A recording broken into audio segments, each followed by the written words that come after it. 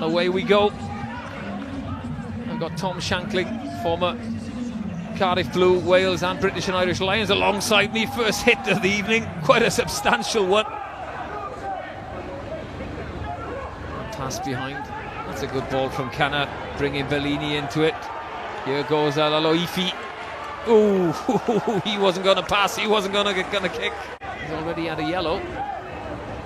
I would say the Zebra are all offside in midfield there. It was quite easy with a halfway line, but here is Josh Adams. This man knows the way to the try line. He can't stop scoring. Last season he was phenomenal for the Blues. Al Evans will say he meant it. We know nobody kicks the ball with topspin.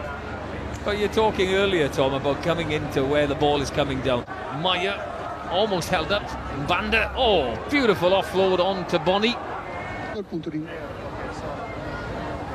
Can you see it? I mean, Banda, he has crouched quite low there. That will be a bit of a mitigating factor, you know, to brace himself for the hit.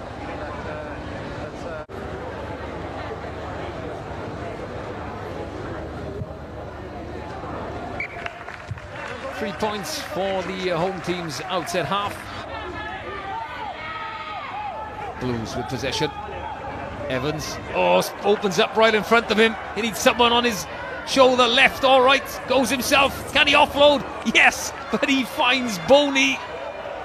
No one quite close enough. At the Stadio Sergio Lanfranchi in Parma, Cardiff Blues ahead 16 points to 6 against Zebra. Zebra looking for something out of this game.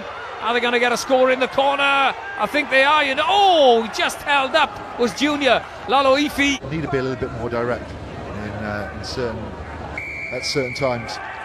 You know, then they can play the wide game. I think the Blues. Yeah, and they've won the penalty of that scrum. Tavi taps, puts it into the stand, and George Clancy's whistle goes. The final whistle goes at the Stadio Sergio Lanfranchi in Parma. It's the first victory of the Guinness PRO14 season.